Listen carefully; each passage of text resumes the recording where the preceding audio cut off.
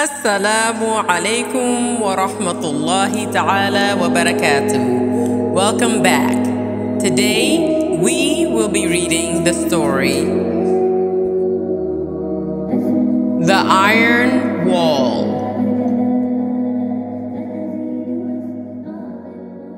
أعوذ بالله من الشيطان الرجيم بسم الله الرحمن الرحيم.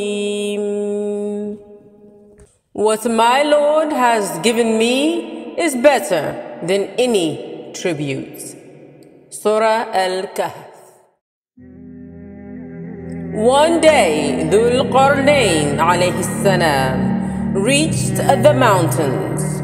The people of the mountains came to him. They said, O Dhul Qarnayn alayhi salam, Yajuj and Majuj, or Gog and Magog, are causing corruption on land. Set a barrier between us and them. Dhul Qarnayn alayhi salam said, help me with a force of laborers, and I will erect a barrier between you and them. Dhul Qarnayn alayhi salam asked them to bring blocks of iron. Then he filled the gap between the mountain sides with these iron blocks.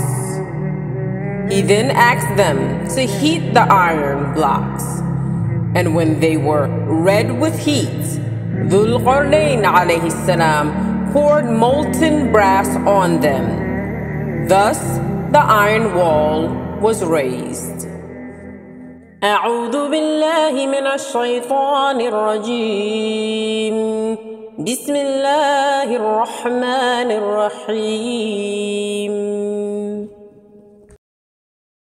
Say, my Lord, grant me an honorable entrance and an honorable exit, and sustain me with your power.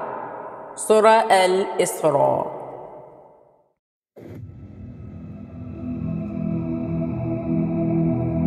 The iron wall closed the gap between the mountains.